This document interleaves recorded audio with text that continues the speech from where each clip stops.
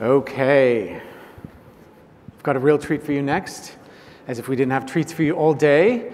And a quick reminder, we will be pulling out the Pitch It winner or announcing the Pitch It winner just after this last content session. So in the last content session, stumbling blocks to stepping stones.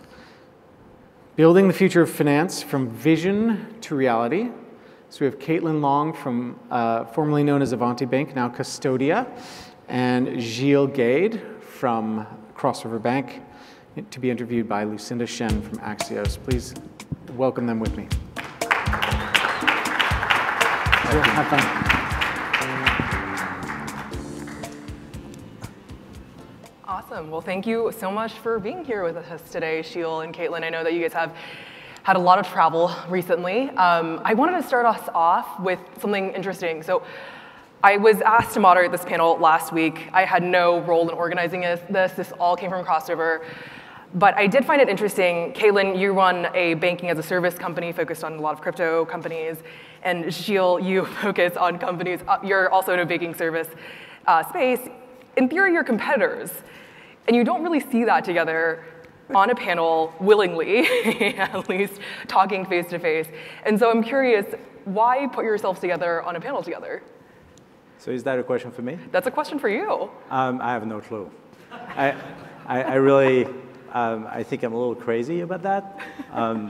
As a matter of fact, I don't think I could have picked somebody better, to be honest with you, to be on a panel with.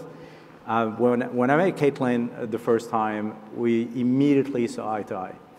That was, we just hit it off, and we believe in the same thing. We believe in the same approach. We believe in innovation, growth, and responsible consumer protection, all in one. And that's what mattered. So if we're really sharing, the same vision where this industry is supposed to go, then why not, share those views in public? And so here we are. And I think we also vehemently agreed that the banking infrastructure is the right regulatory structure for a lot of this, from custody to stablecoin issuance, that the protections in the bank infrastructure and regulatory structure matter a lot. And then I think ultimately we pretty much vehemently agreed on the concept of open banking and API-based banking and exposing APIs to your customers so they can write software and make their lives easier. And it's amazing how few banks actually do that. Absolutely. So you guys see it as bonding together as the little guys for now, against the bigger banks. Well, we're a teeny, we're not even launched yet, so Cross River is obviously a tremendous success. We weren't, not that long ago, we were the same place, by the way. Right. Humble beginnings are always a good source of inspiration, and just looking at you and the way you are evolving in this market is actually inspiring for us to continue and push through. And honestly, I think that the market is up for grab. I don't think there's anybody who is big today that is going to just do a lame grab and own this market forever. On the contrary, I think the little folks are the ones who are daring to take some risks, and particularly to engage the regulators in a fair and honest discussion and trying to sort this out, because it's very complicated. There's a lot of uncertainty and a lack of clarity.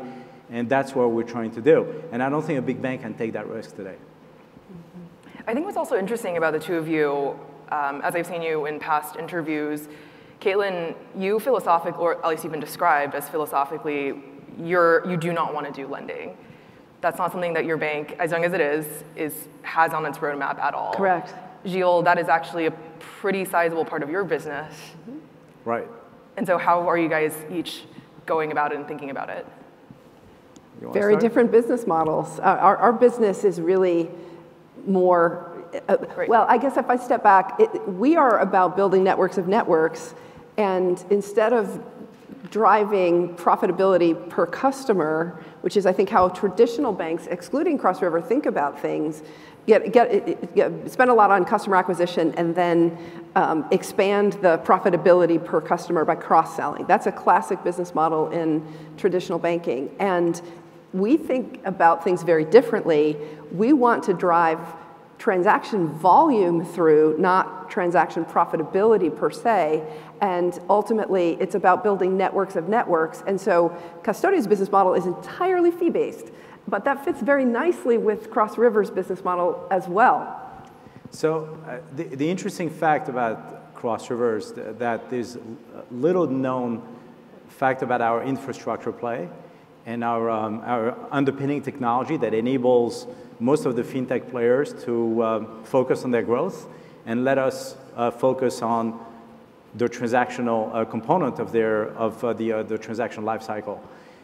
So we do have our own core processor, core engine, that we're putting at the disposal of all our fintech partners. It's very agile, it's real time.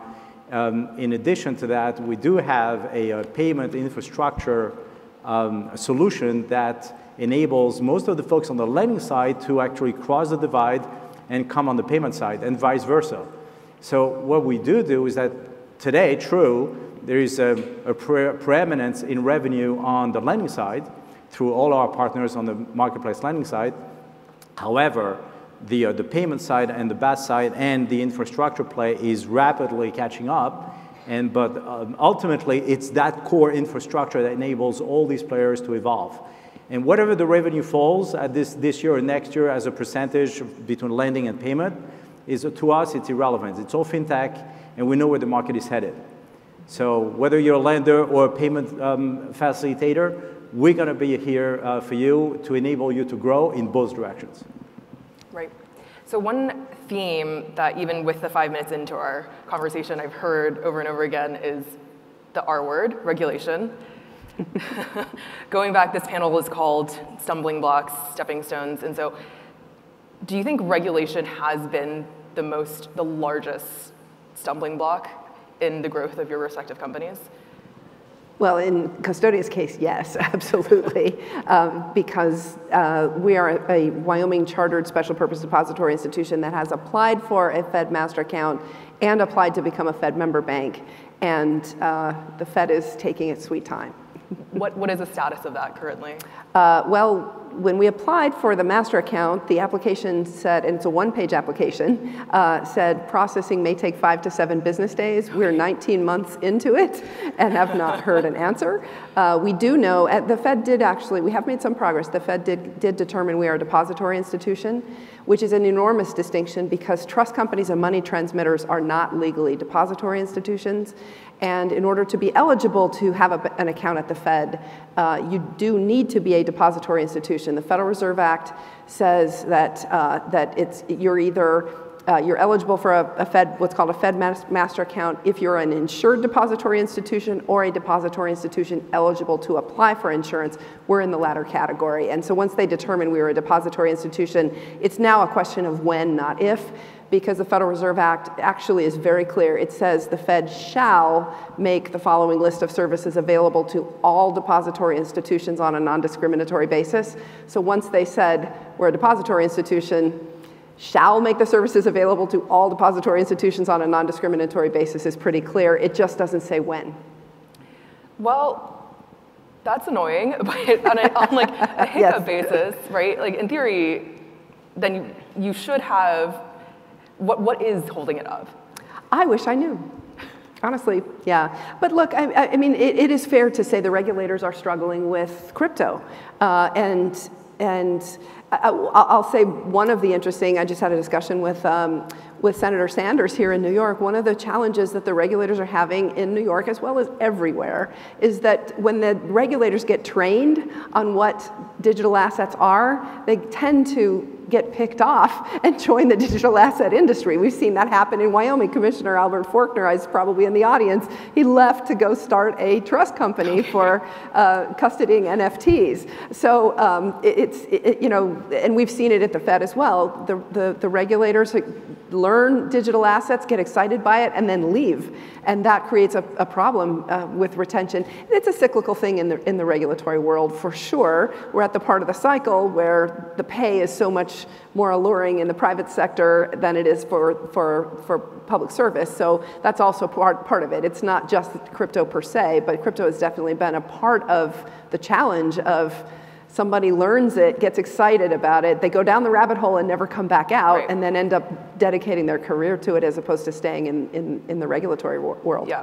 And so at a higher level, I would say the difference between a stumbling block and a stepping stone is the way you use it. And this is something that we're witnessing live with what's happening at Custodia, which is a stumbling block at first, the regulatory stumbling block, lack of clarity. We don't know exactly which regulator ultimately is going to regulate you. But then you're pushing through and you're turning this into an opportunity. And then that means blazing the trail. Because if that gets solved, imagine what that's going to do for the rest of the country. Right. So this is critical to really understand that there isn't such a thing as a stumbling block in terms of, even on the regulatory side. Ultimately, things will fall through for those who dare to challenge the status quo. And that is really a big lesson that we're learning with Caitlin's company today. Well, and Cross River has done that again and again. So we're just the latest iteration, and that's, I think, why we're kindred spirits, because you blaze so many trails with servicing, with the bank as a service model long before we started. And that's exactly why you're on the panel with me today, because you're paying a compliment. Thank you.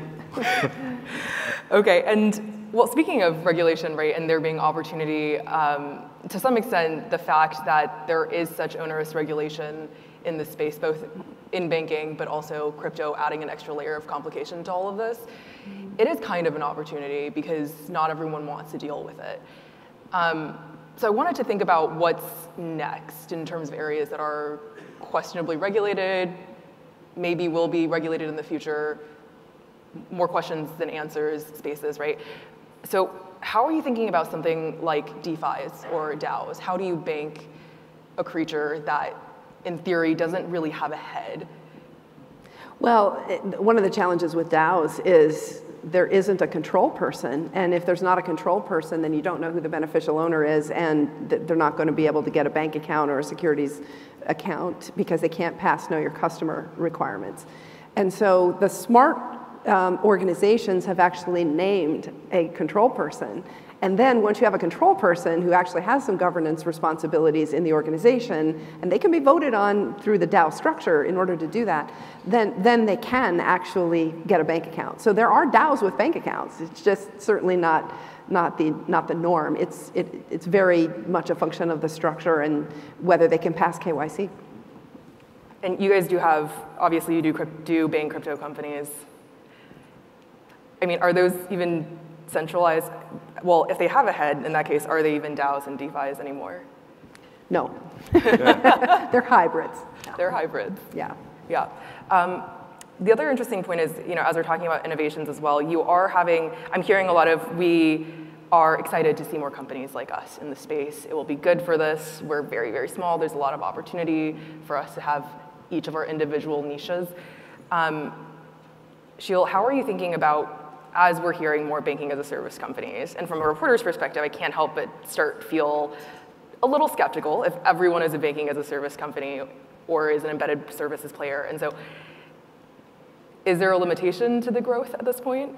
Is my anxiety limitation in the amount of clients that we're going to onboard, or the amount of people, how big the market is going to be, or? Yeah, how big the market is for new banking as a service entrants. Well, it's all about, it's the big discussion about embedded finance. Everybody wants to become a bank today because at the end of the day, it's really a commodity, number one, and it's a functionality. It's not necessarily an industry. And at least it's not perceived as such, particularly since the 2008 debacle. Because then all the big banks de-risked, and in come the little players called Lending Club and Prosper and Avant and many others, and Marlet, obviously, and from a little later on. And all these folks, they really filled a tremendous void in the marketplace. So when you have an institutional industry that has lasted 200 years, that has only one way of conducting their business, and suddenly they're shutting down to the to the common folks and to the consumers, in comes innovators. So, and we're seeing this time and again in every single industry that got disrupted.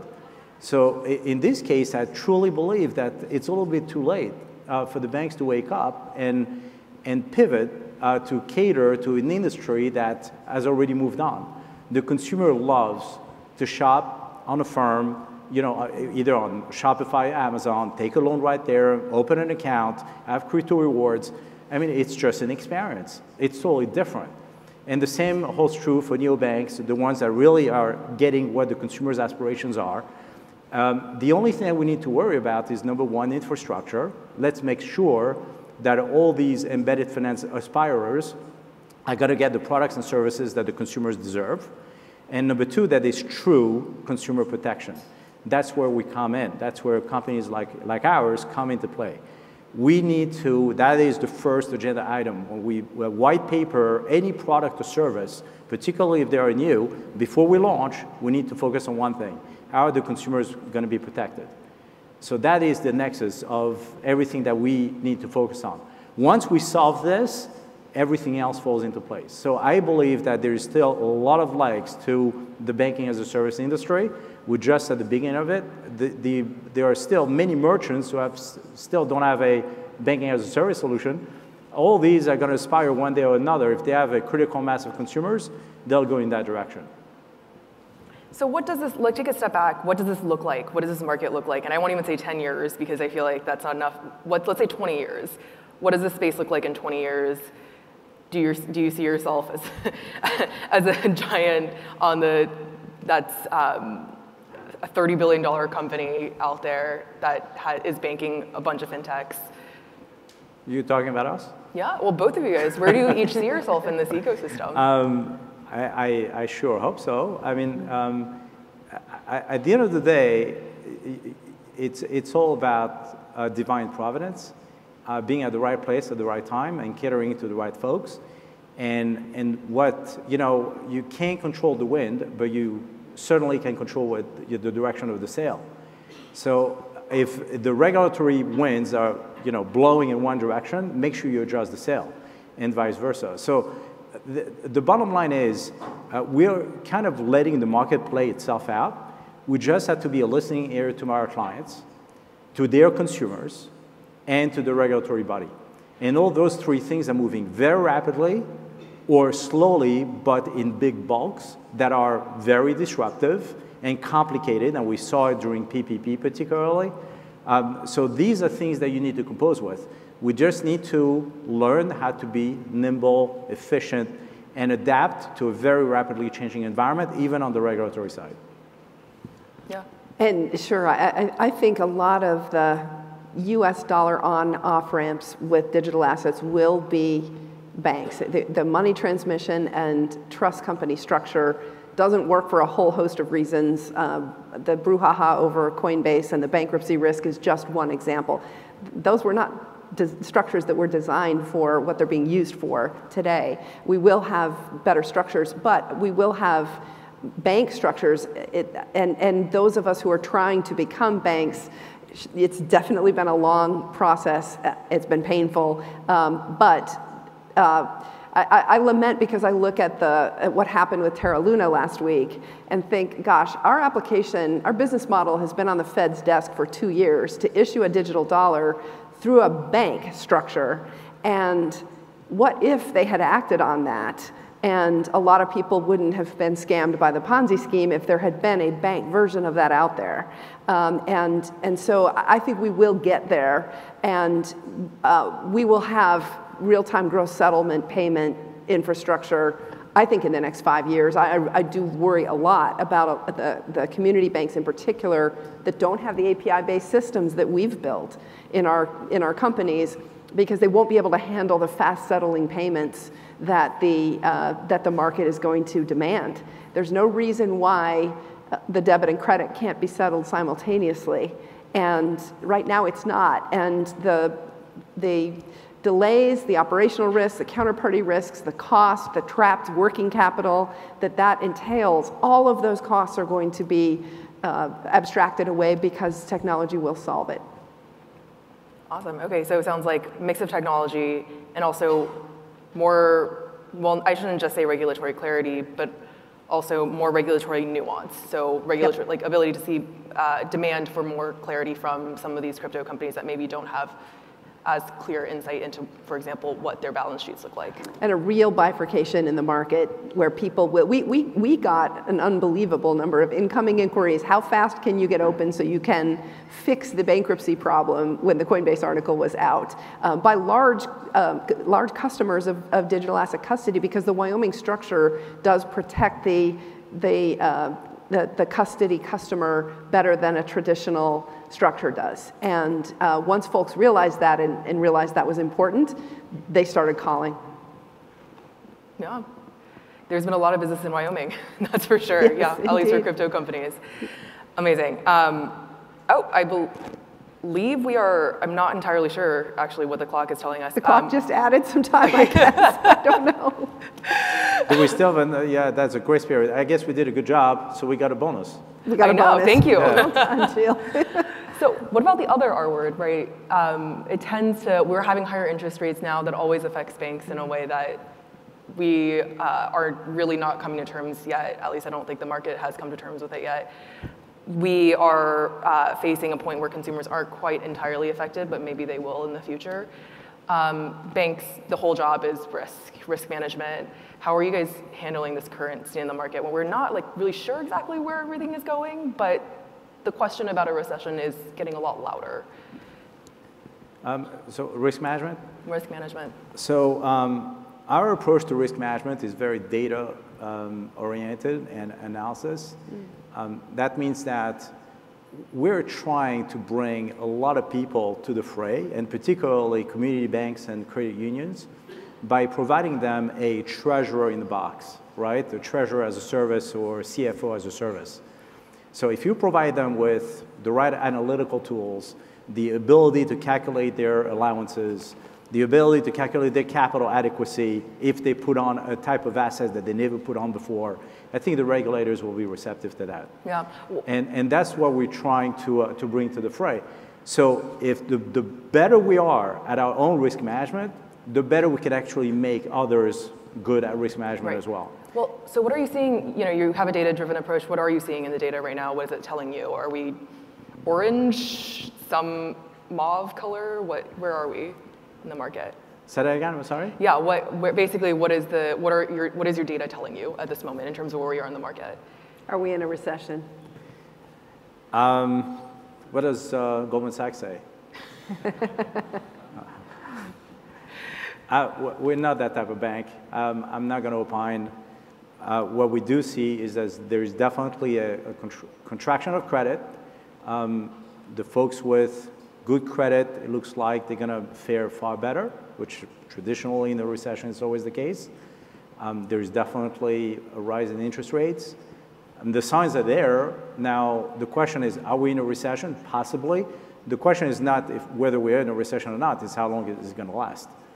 And you know, how prepared are you from a capital adequacy standpoint and risk management standpoint as well? You just have to be prepared for those eventualities. You know, these are all cyclical. We've been living this for 200 years as banks. We've got to get used to this. And it's not going to end there. It's going to be like this for many decades to come. Yeah. Well, ending on that note, thank you very much for coming here today and having our conversation. Thanks everyone for listening in. Amazing. Thank you. Thank you. Thank you, And Lucinda. thank you, Gilles, for inviting me on stage.